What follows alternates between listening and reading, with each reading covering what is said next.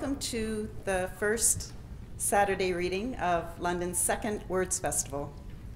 This morning we're featuring three authors: London writer Brian Davis, Julie Berry from St. Thomas, and Kingston writer Carolyn Smart. And the common thread this morning is that each of these authors has a new book published this year with a London publisher.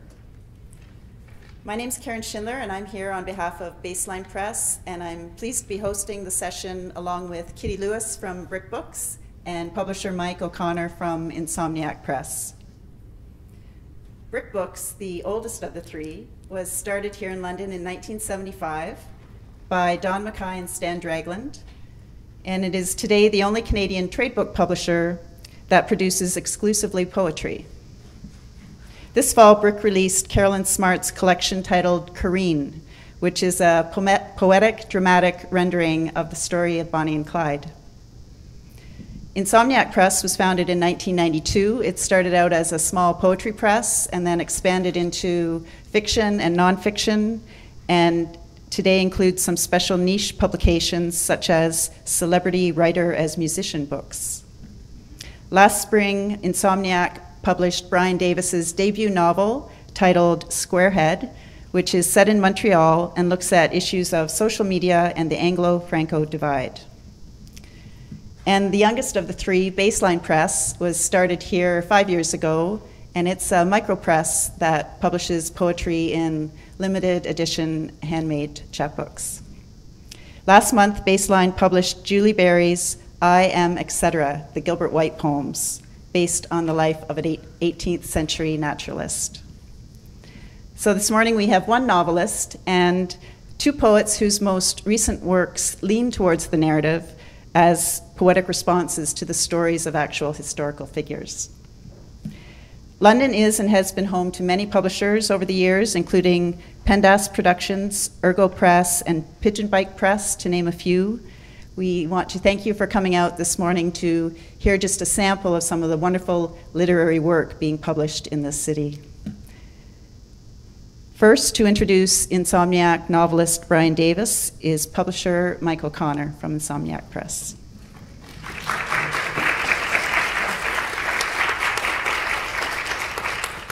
Thanks, Karen. So, Brian Davis is a native Londoner, but he has spent time in Whistler, where else? Montreal, Laurentian region of Quebec. He's a graduate of the Concordia Creative Writing MA program, where he studied under the 2013 Man Booker International Award finalist Jessup Nokovich. Right? That's pretty cool. I've met him, an amazing writer, and was the recipient of the 2012 David McKean Award for Most Outstanding Creative Writing Thesis. That's Brian, not Joseph, right? So his writing has appeared in online publications like the Barnstormer and the Smoking Jacket, and Squarehead is his first published novel. So here he is, Brian Davis.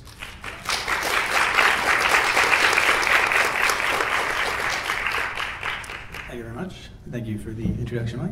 And of course for Insomniac for bringing this book to the world. I wouldn't be here without you guys, quite literally. And thank you all for coming out, and thank you to the organizers of Words Festival for having me. So I'm going to read a section from fairly early on in the book. We'll see how far we get through it. Kind of catch you up quickly to where we are. Our man, Corey Bonsfield, has been out the night before at his girlfriend's poetry reading rather than watching a Montreal Canadiens playoff game. They lose the game. He's not happy about the whole thing. He insults her later in the evening, and she breaks up with him and kicks him out of her house, rather. He goes home and proceeds to drink the remainder of a bottle of whiskey, wakes up quite hungover, wishing that he had just a little bit of marijuana to take the edge off. But of course he doesn't, and then it occurs to him that perhaps a neighbor can help. I will warn you, there's some language and some mild drug use. All right, so here we go. Drago's my downstairs neighbor, one of them. He lives in number 2, just inside the front door, and it always stinks of weed outside his room, so I think maybe he can help me. I hope he can help me. Drago's a big Slavic monster, tall, broad-shouldered, fit, like Bill, clearly works out, with short-cropped blonde hair, sort of looks like his namesake from Rocky IV. Actually, I'm not sure his name's really Drago. People might just call him that because he looks like Dolph Lundgren. Whatever he's called, he's an imposing figure. Always has a serious, kind of threatening or disapproving look on his face, even when he's smiling. Like he's always just about to ask what the hell you're looking at, or want, or are doing here. But he's friendly enough, I guess. Not that we've talked, but we say hello, we nod, we acknowledge each other exist and live in the same building, so that's a start. One of us is bound to need a favor eventually. I'm not too comfortable with this, a little nervous about knocking, showing up unexpected for the first time ever and asking for drugs. Well, weed anyway. But fuck it, I want to get stoned. Quinn still ain't answering.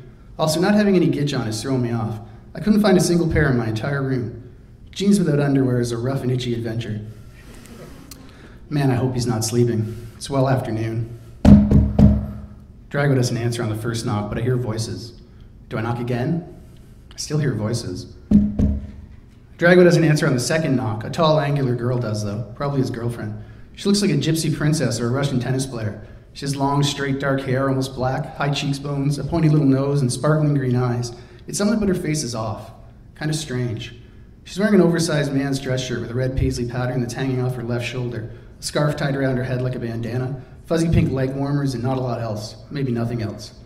She sort of closes the door on herself, half inside and half out, and leans into me, exposing a good deal of cleavage, which my eyes dart down to, but not for too long.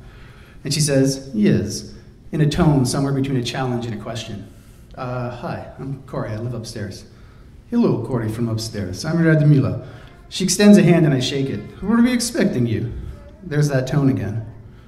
No, I don't think so. I force a smile I hope is friendly, not creepy. Well, can I help you? She opens the door back up a bit as she says this and crosses one long leg over the other. Nice legs. Yeah, maybe. God, I hope his name is really Drago. Is Drago around? I ask, even though I've already heard him and I can see him over her shoulder in a wife beater and gray sweatpants, waving at me from the couch. Hey man, what's up? Shh, Bram, you're ruining Daddy's career. Hey man, what's up? Drago rises up off the couch and Radmila steps back and I want to step inside, but I'm afraid to ask. So I stand in the doorway feeling awkward.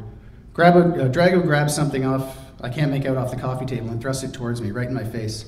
Look at this shit, man. Look! He hands it to me with some force and I fumble with it. It's a matchbook with 5 or 6 small burns on it. I found this shit on Stoop, man. They're doing drugs, man.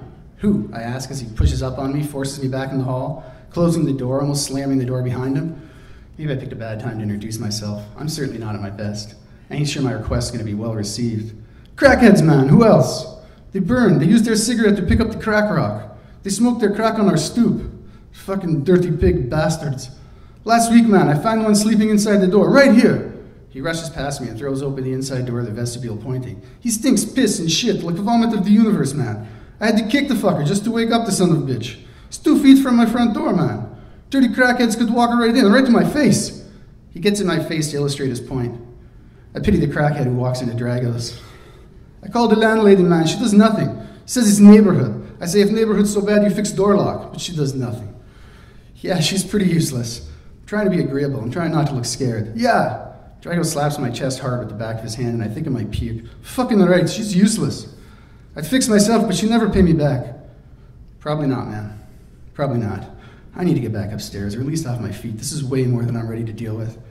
Drago exhales forcefully and throws his hands up in frustration, and I have no idea what he's about to do next. Like, none.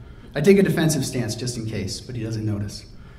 He just shakes his head and heads back into his place. Come, he says. You like smoke joint with us? I could kiss this man. You have no idea, I say with a laugh, and he looks at me sort of puzzled, so I add, yes, I would love to smoke a joint with you, just so that there's no confusion. Drago smirks and lays his giant mitt on my shoulder and leads me inside. Drago's place could almost be called an apartment. It has 2 distinct rooms, the kitchen, which is large enough for a small table, and the everything else room, with a futon currently folded into a couch, a low rectangular glass table, and a big home entertainment unit on the wall just inside the door. The table's covered in all sorts of trash, ashtrays, pop cans, dirty utensils, cigarette butts, bits of tobacco and weed. The floor's not a lot better.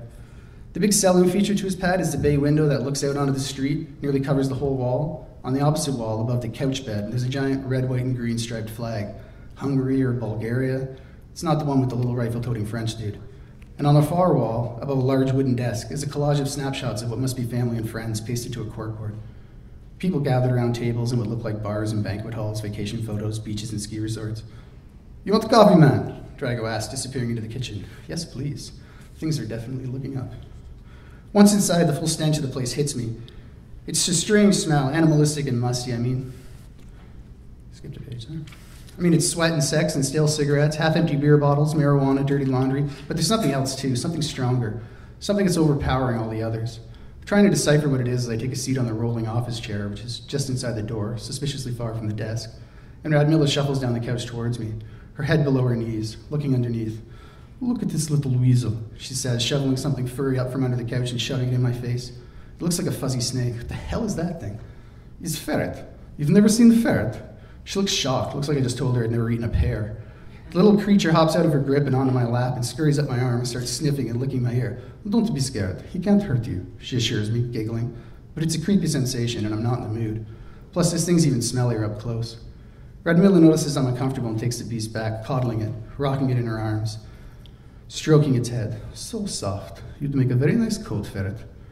I attempt to smile. Are you okay? She asks suddenly, laying a hand on my knee. You don't look too good. And gee, thanks for noticing. And this from someone who doesn't even know how I look. Hangover. Big night last night, man, Drago asked, popping his head around the corner from the kitchen. Not so much big, but a bad night. What happened? Radmila asked, which seems like genuine concern. Drago's head had disappeared before I even finished answering. Not sure I want to get into this. Not sure I want to talk.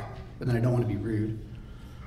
My girlfriend and I had a fight. Sorry, she says, slumping her shoulder. She's the blonde girl, face looked like a bulldog. A bulldog? She's blonde, yeah, she kinda has a little pug nose, if that's what you mean. A bulldog?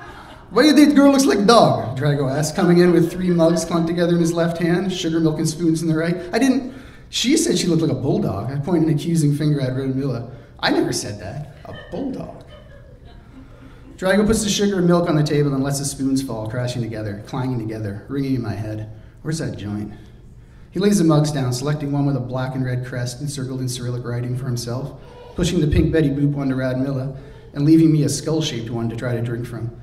I scoop a spoonful of sugar and drop it into the very hot, very black, very strong-smelling coffee and stir. Precisely the effect I wish some pot was having on my head at the moment. This skull mug weighs a ton, but I hoist it up and take a sip without waiting for the milk. It scalds my tongue and leaves a bitter aftertaste. I put the skull down and try not to look uncomfortable. I really should have showered. Turkish, Drago exclaims unprovoked. It's good, yes? Yeah, great, I return without conviction. Drago looks happy enough, though, proud, playing host. He settles into the couch and lifts a cigar box off the floor. Radmila turns towards him, lifting her legs and stacking them together in front of her, across her, exposing her right thigh up to the ass, almost exposing her ass. Don't stare, Corey. I look over at Drago, who's got the box open, his weed supplies spread out. Baggie, grinder, papers, lighter, pipe, scale. I should have been down here ages ago. Drago pops open a little baggie and a new smell wafts into the mix. Sniff, he demands, shoving the butt halfway up my nose. I sniff. Good, yes? Smells dank, I tell him, though I don't really care for this. My weed's the best, most crazy, knock you on your ass, it's called whatever, it won a contest nonsense. But he's opening the door for me. Plus, I've been wondering when someone was going to ask why I came over. You think you could hook me up with some of that? Like, with your guy or whatever? Drago doesn't say a thing, doesn't even look up. Like the next time you're going, or delivery, always delivery. Drago still doesn't look up. Just bits up bud in his hands and puts it in chunks in the giant grinder, spinning it between his hands. Some of my hands have never bulked out, never became real hands, not like Drago's. And then again, Drago does construction, manual labor, works unexpected muscles. I can try for you, I call him, but usually Sunday he works. He spins his phone on the table in front of him and dials, turning the phone to speaker. It goes straight to voicemail. He flips it shut with the flick of his wrist. Sorry, man. Pats me on the back before slamming the open grinder on the glass table. It makes coffee leap out of my one skull and echoes through the other. So, Corey, Radmila says in a breathy voice, what has it happened with your girlfriend? What is it you two fight about? She has soft, saucer eyes, but something's not right about them. I said something stupid and she overreacted. Freaked out, actually, started throwing things at me, crying, totally hysterical, like assaulted me. Then she threw me out of her apartment. A contemplative look washes over her, like she's mulling something over. What is it you said? Was it very mean, or she's just total bitch?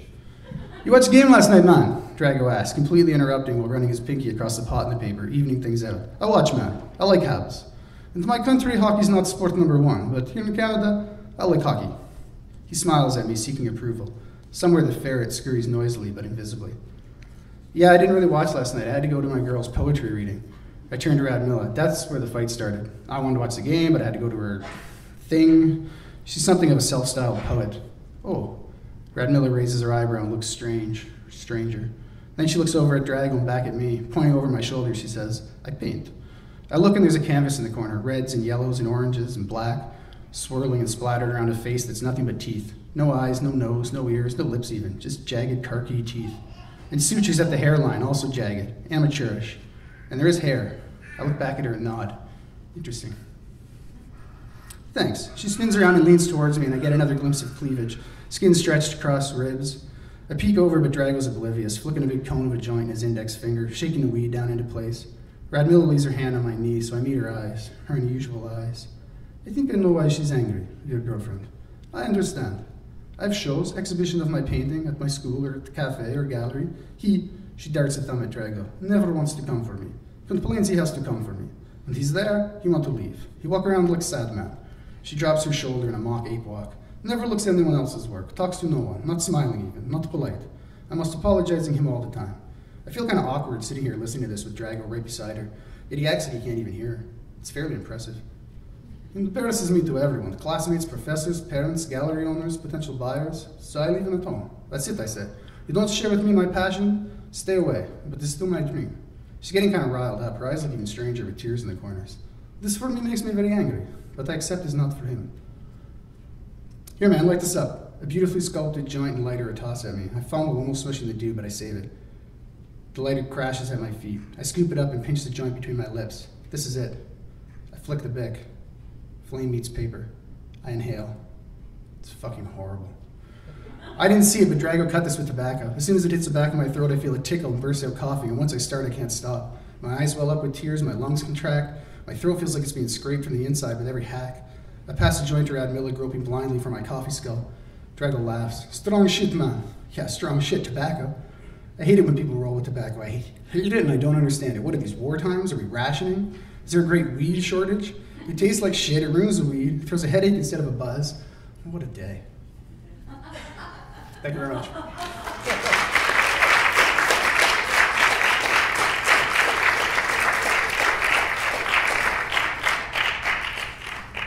Thank you, Brian.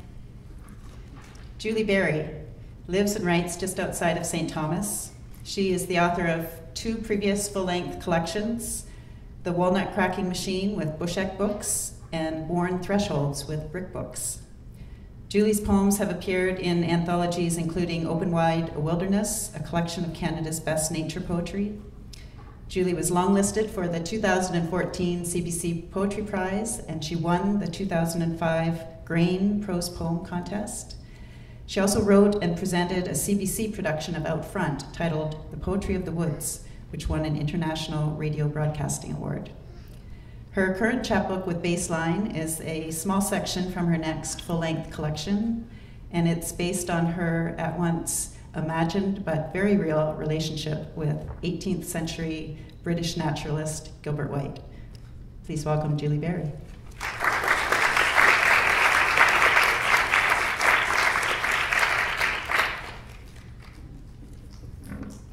Thank you very much, Karen. It's wonderful to be here to read from this beautiful, beautiful book. Gilbert White, I met Gilbert White on Dundas Street near Ossington in a bookstore, a journal that kind of was written about he had kept a journal for about 30 years of the last years of his life. And I opened that journal and basically fell in love with a man and took him home. And I've been going steady ever since. And what I tried, the thing that sort of started this book out was I tried an experiment that I named partner journaling. And I determined his age and my age, and I sort of figured out when he would be my age, and I kept my journal as a daily exercise, and I went outside every day as he did, and I kept track of his journal entry alongside my journal entry for the day, and I just kept doing that for an interesting thing to do, and eventually I got quite attached and I started to write poems. And so I'm going to share with you a few of the poems from this book.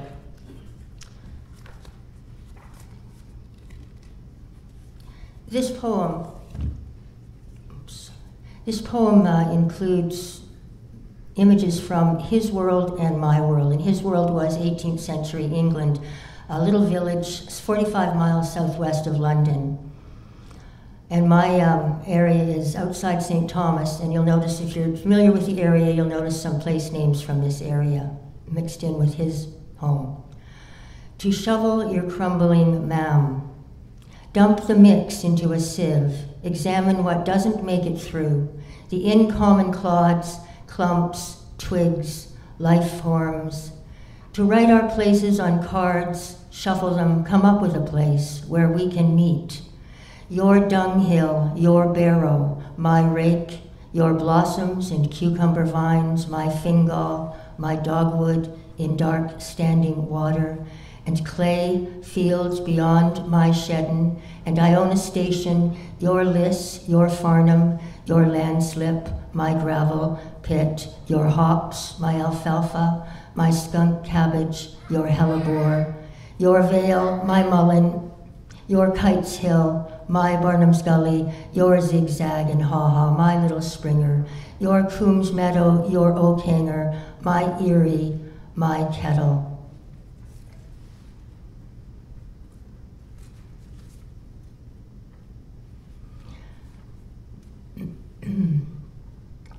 So 4 of the poems in this collection are actually Gilbert White's words. He made use of the ampersand instead of the word and I went through his journals for the year 1786, and I collected all the pairs of words joined by ampersands and divided them into the seasons. I'm going to share with you summer because I'm already missing it, even though it ended yesterday. Summer, night blowing and cloudy dried, and cocked my St. Foin thunder, and lightning rain, and some hail sings day, and night bursts at a touch, and scatters the dust like White's Grove from Selborne, and says he is drenched with wet, and quantities of hay my little meadow, and finished my haymaking thunder, and great rain oats, and peas are the legs, and sides of horses the male, and female flying ants dark clouds, and rain ripped, and housed with fin tails, and yellow bellies with reins, and almost all oats, and barley.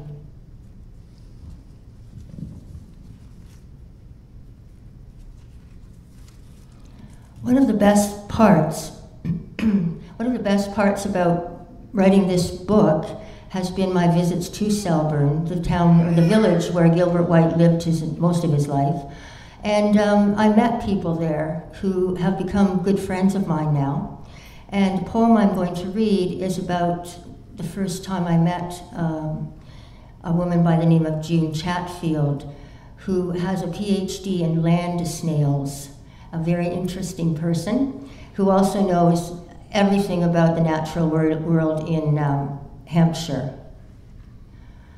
I met June Chatfield at One Gracious Street. One Gracious Street was the address of the place I lived when I was staying in Selborne. Gracious Street, I cannot say it enough. Gracious Street, meadow to the west, schoolyard to the east, Selborne Hanger within view as it always is, unless you are at the base of one of the lifts or on the down. Oh, the names of things are about to be spoken. She knows them all, the Latin and the common for ragwort, and rose bay willow herb, and ground elder, red shank, which is lady's thumb to me. We come upon tiny blue flowers. June identifies them. Veronica Beccabunga. Beccabunga? She doesn't see me tip my head back, mouth the words, oh my God. In Coombs Meadow, we're crouched beside one of the ponds. Her hand stirs the long grass as if it were a pool of still water.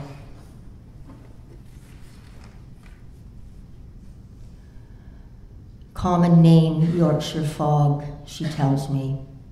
A hand lens worn as a pendant around June's neck, and a snail on her open palm. There, do you see? She pushes her flattened hand at me, holds the lens over the snail. Do you see? And then, I do see. Inside the shell, a very small heart is beating. It's quite something to see the heart of a snail beating.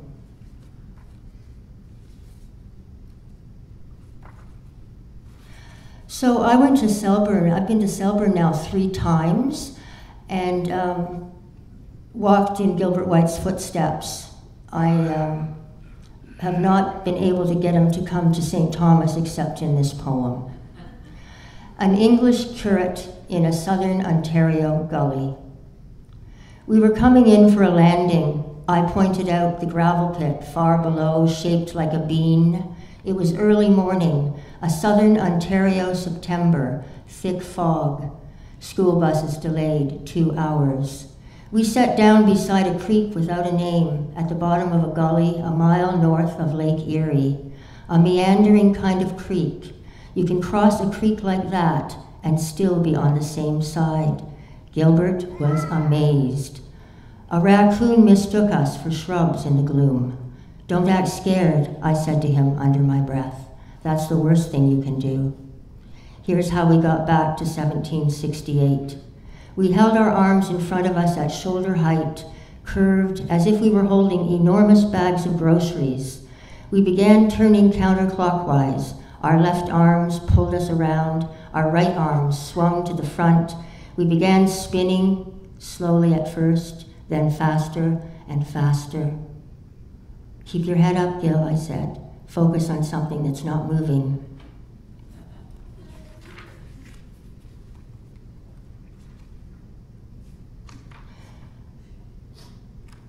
The last poem from this collection that I'm going to read is an account of Gilbert's last days in reverse. Unraveling Gilbert's last days. In a few short days, your best friend's sun backs away. The tendrils of the cucumbers reattach. The strawberries rejoin their stems. Dark puddles of bird blood trickle into the opened carcasses on your work table. The severed is made whole. Limp bodies of bitterns or plovers are laid down and hang like towels over the outstretched arms of pleased boys who carry them to Coombs Meadow or Knight's Pond, place them in the rushes on a bush. Soon, in clumsy, uneven whirls, the birds are pulled into the sky. Shot bursts from their soft breasts. Your garden grows backwards. White blossoms emerge from the dunghill's mire, uncrinkle, and tumble up into the barrow, ascend en masse into the arms of your weeding woman. She makes small hills of them, spreads the blossoms with her rake. What was green is made white. She forgets her sadness. And I just want to finish up with a poem that is in the larger collection. Gilbert White often got family members to help him with his observations, and this poem is about his younger brother, Henry. How many nights, how many owls? At dusk, Henry, rector of Fifield, vicar of Uphaven, youngest brother of Gilbert White, crept into the woods by his house with a brilliant piece of 18th century technology, a pitch pipe, tuned to concert pitch. Once, kneeling at my grandparents' bedroom window, I tugged on night's string and dawn light surprised the room, surpassed it. Small as a girl's fist, perched on the outside sill was an owl, its eyes inches from mine. Through those 2 round windows, yellow sky, each with a sun in total eclipse. How long did Henry stand in the dark listening, and did he smile as he blew into his borrowed pipe? A, no. A flat, no. B, B flat, B flat. How many nights, how many owls did it take before he announced to his brother that all the owls in the Fifield wood hooted in B flat? The small feathered orb on the windowsill that morning was a screech owl. Their gentle tremolos descend through the leaves of the dark Ontario woods where I'm from. Thank you very much.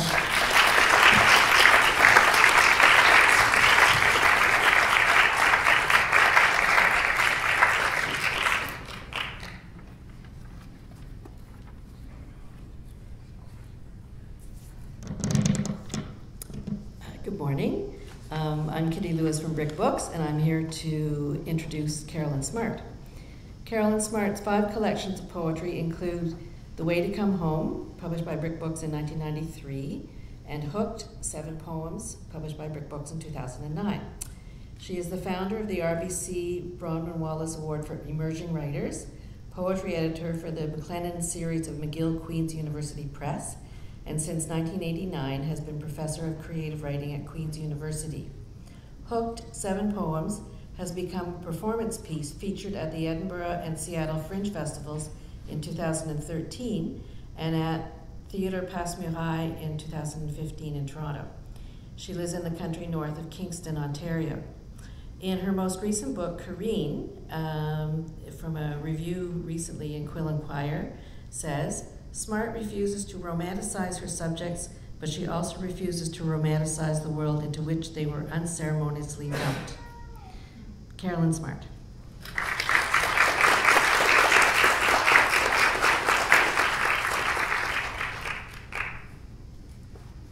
Hi, everybody. Thank you so much, Kitty.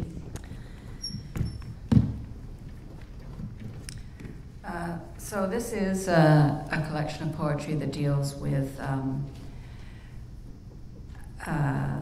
family of outlaws in Texas in the 1930s, in the middle of the Dust Bowl. And I'm going to start off with an introductory poem that really talks about the history of Texas leading up to that time, Texas, 1930. Starved us off the fields and deafened us with the sawing of insects, the anger and the pungent need. The canyons, the Gulf Plains, the coast, the lowlands, the hill country, the basin, the range. What do they ask of us now that the soil offers nothing?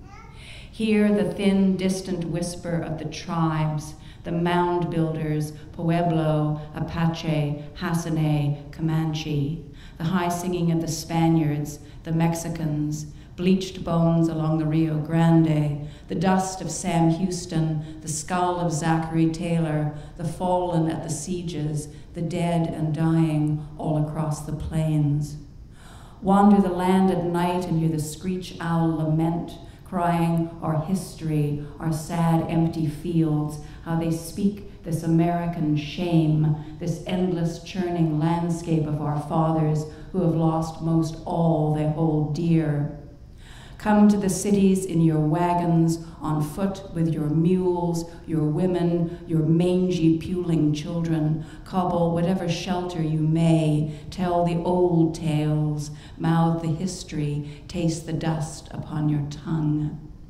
Take flight from one border to another. Just keep on in the thermal lift and yearn. There are markers of the rivers, east and west, Pecos, Rio Grande, Brazos, Colorado, red, and still we thirst. And the black oil gushing out and out of the spindle tops, and the strangers who come to town, electric chairs in the back rooms, and the men who throw the switch, and the prison farms with lean and beaten men running before the riders with their guns. The miles covered in cars going nowhere but away from here, and then turning back and back again to the same old gutted roads with faces that stare at you like death is joyriding in the back seat. And the blacks all picked up and went somewhere else when the storms blew in. There was nothing left behind but the weevil and our gaunt faces peeping out at nothing. Now the women's work is over. They lie on pallets. The lack is another part of breathing, and the taste of charity in their mouths, and their breasts hanging like pockets of despair. And who remembers now the hurricanes in Indianola and Galveston, again in Galveston, and the many thousands who died there, clutching the Bible to their acquiescent hearts? We walk the streets, line the curbs, forage in the news, lean bewildered against brick-warm walls, outrage pooling in our eyes. When will it come, justice and respect? When? Into the long white ribbon of road, the future careens away.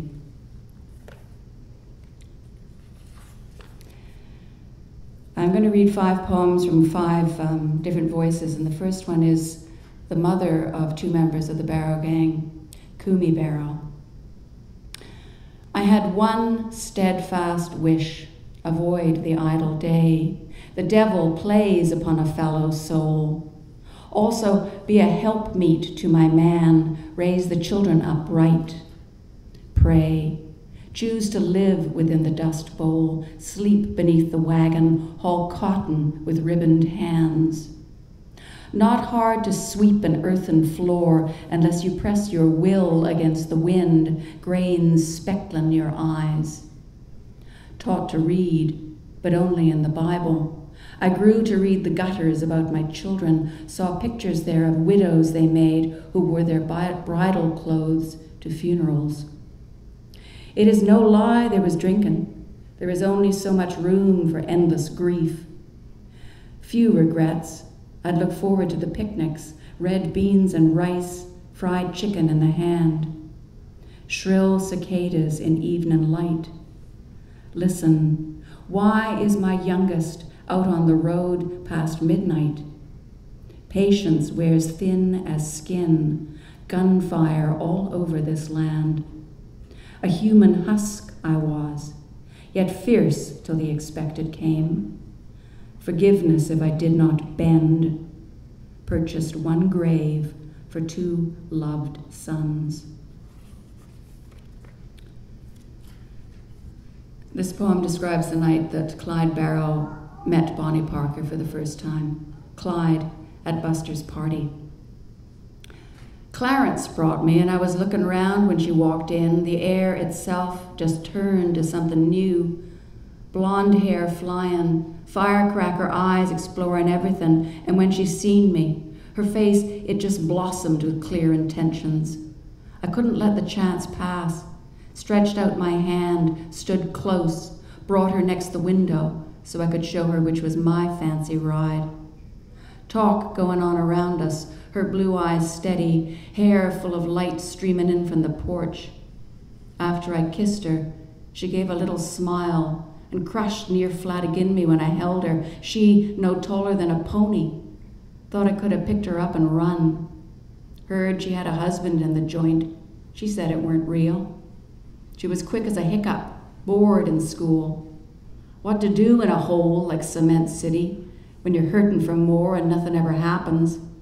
Never saw another want the same so fierce.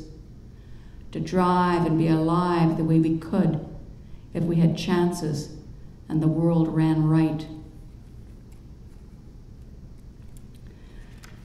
So Bonnie and Clyde started up a mini gang, and within a couple of days they'd asked a teenager to join them. W.D. Jones's tale. I seen Clyde Barrow first when I was 5 years old. We was all camped out beneath the Oak Cliff Viaduct in Dallas. Nowheres else to go. My kin, except Mama and my brothers, died of flu, and that's when Mama grew tight to Kumi. They was true friends, those 2. We all rode down together picking cotton all the way with the aim to beg a judge to let Buck out of jail. Me and L.C., best of buds those days, grew up together, doing what all we could. I did not read nor write, would do anything for money, stealing bikes and such, and bigger things. L.C. had his daddy's car one Christmas Eve, and we'd been dancing, drinking brew. When L.C.'s brother Clyde said he could use my help, I reckon that was swell. It seemed sort of big to be out there with them, Clyde and Bonnie famous. It was good to know they could count on me. Within one day, Clyde killed Doyle Johnson, Shot him in the face in Temple, Texas, and I had murder on my head. I'd lived but 16 years. When they say Clyde Champion Barrow was the best, hell, I knowed that, because I rode with him. He'd drive 1,000 miles if he thought the law was close. No way they'd be caught alive. They knew their end. Nights I'd see him on his knees, I reckon praying for his soul or for a longer life. Hell bent on getting round the law, but sometimes he'd get tired. We used to wear each other's clothes. He was a small man, just like me, quiet as a cat with dogs close. Never wanted dirt upon his skin. Never used bad language, though he had a temper, and he and Bonnie sure could fight. 8 months I lasted, till I'd had enough of blood and hell. Near Dexter, Iowa, where Buck and Blanche were caught, I took some buckshot to the face and chest, and I was bleeding out. Heck, all of us were hurt real bad. But Clyde, he done took some farmer's car, and we 3 let us shuck right out of town. I left him when they'd healed enough they could get by without me.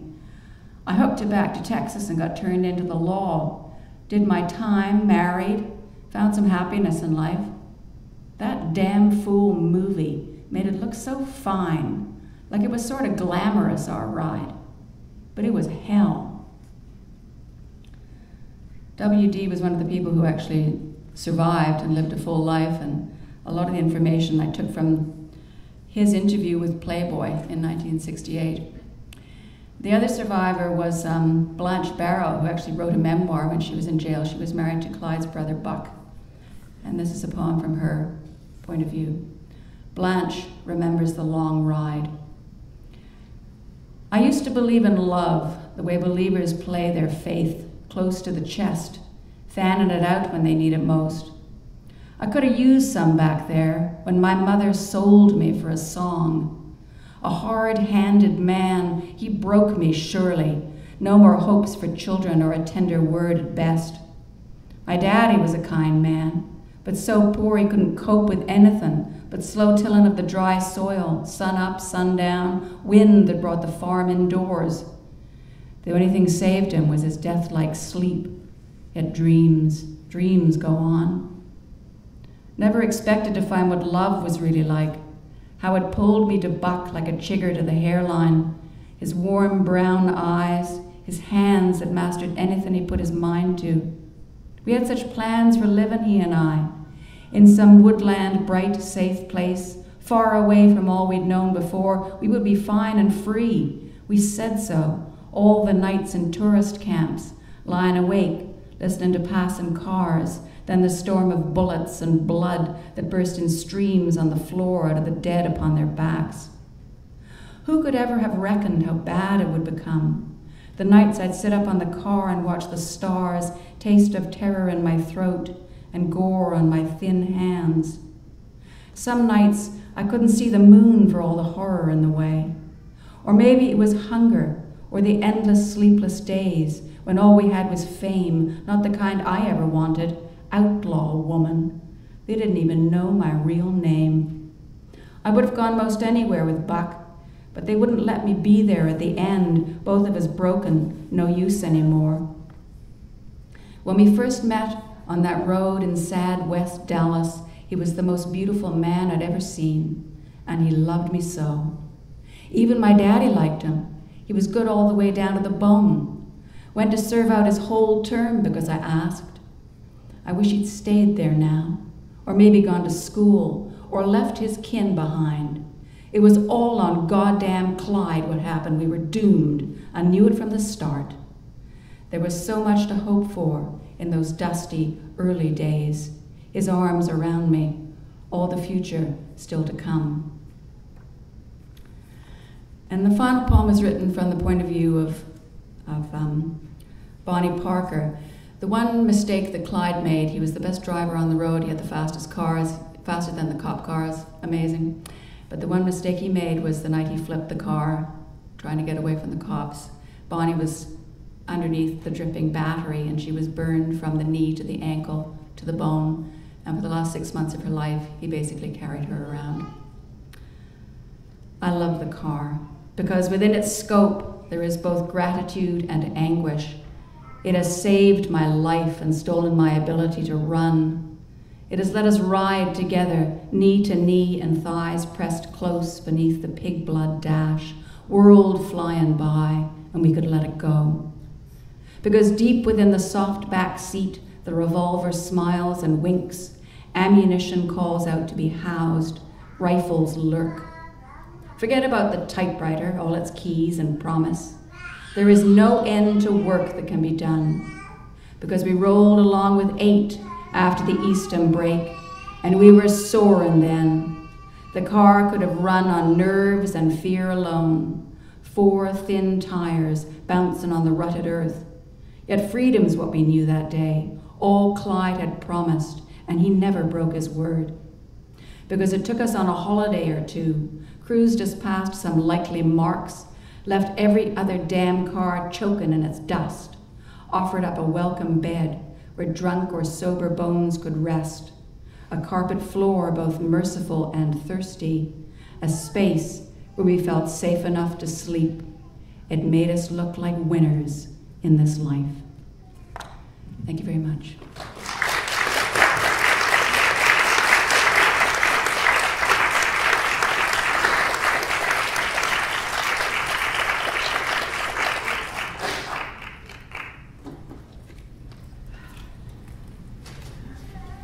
Thank you, Carolyn. I think we have time for a couple questions. If anyone has something they'd like to ask the authors. One of the authors? Jean? Curious about what gets you going. Like Julie, when you went to that second-hand bookstore, what was it about Gilbert that made you realize that you were drawn to it? And Carolyn, I know Bonnie was a poet. I wonder if that had anything to do with your interest in that. And Brian, I'm wondering how close your narrator, who's the first-person narrator, how close he is to you yourself, or is there a separation? Could you address that a little bit? So you're expecting me to remember your question? I want to know, when you found his journal at the bookstore, what was it that made you say, okay, this is it, I have to follow whatever's going on here? Well, if you remember back the poem I read, it was a linked poem between his words. It was just his way of observing the world. It was the way that it was different from the way I would.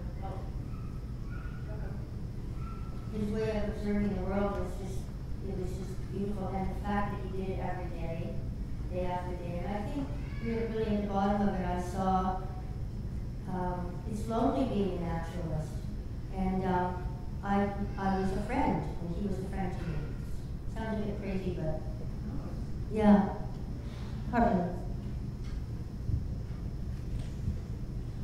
For the last 10 years or so, I've been interested in writing about people on the margins of society, and also revealing untold stories. And when I think many of us of my age saw the film Bonnie and Clyde, made in 1968, and I read a biography about 80 years ago of Bonnie and Clyde, which revealed that both of them were physically handicapped and starved and lived in their car. And I thought, well, that's not the story that I knew, and this is a much more interesting story.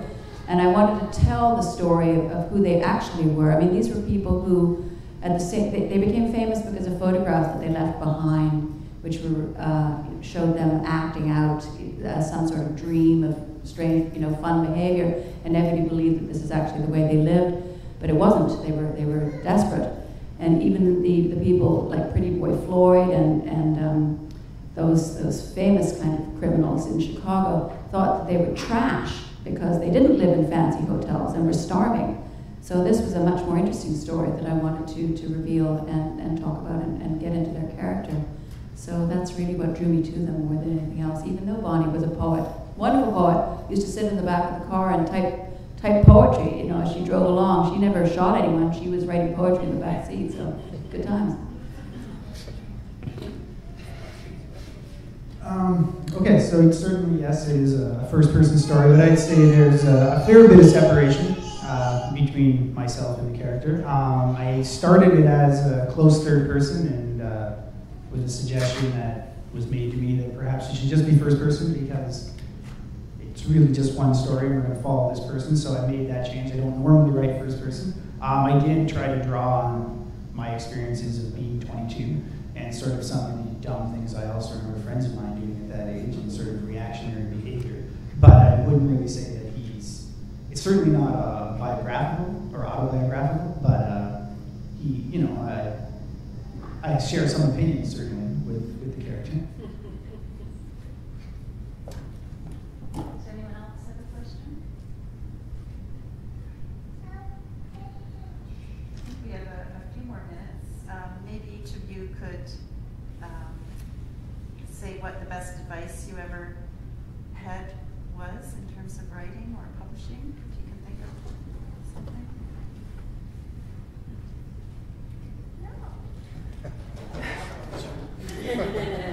Well, the first thing that popped into my mind is partly because Carolyn here was good friends with Ron Wallace. And my very earliest years of writing, I got to know the work of Ron Wallace, and her poetry was written in a voice that I understood. I mean, she lived in Ontario, she was of the modern age, she had a child. And so there was a quotation that she had taken from Deanne Arbus called something like, the words were something like, the more particular you are, the more general you'll be. And to me, that was the advice to use specific language and images related directly to real objects that everyone could relate to. And when you're writing poetry, it's easy to talk about celestial bodies and things like that. And it was really good to be reminded to come right down to the coffee cup on the coffee table and the stuff at the back of the fridge, that kind of thing. So I guess that was the advice I got. My advice is to persevere. Writing is a lot of work. It's hard work. And anyone who knows the great work of the wonderful American writer George Saunders might have seen an interview with him recently where he talked about the fact that even after graduating from his MFA at Syracuse, he worked for 10 years. 10 years further after that on his first collection of short stories. And a dear friend of mine, who I'm not going to point out to embarrass her, in the audience here, has worked on her novel for 10 years, and it was a great success, but I'm telling you, perseverance and hard work are the keys to this, so never forget that. It's not easy.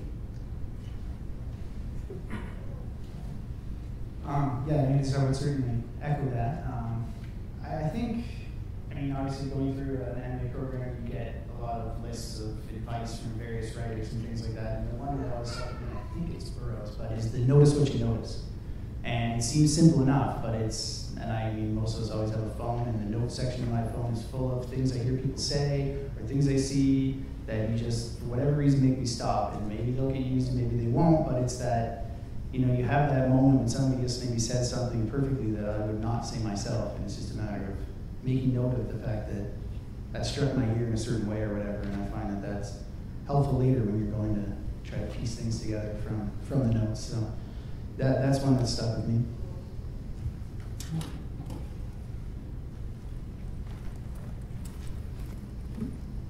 Well, thank you, Carolyn, Julie, and Brian, for sharing your words with us this morning. Up next at 11:15 is Michelle Orange and Tanis Rideout in conversation with Phil Glennie, so please stay for that. And let's show our appreciation once more for these three authors.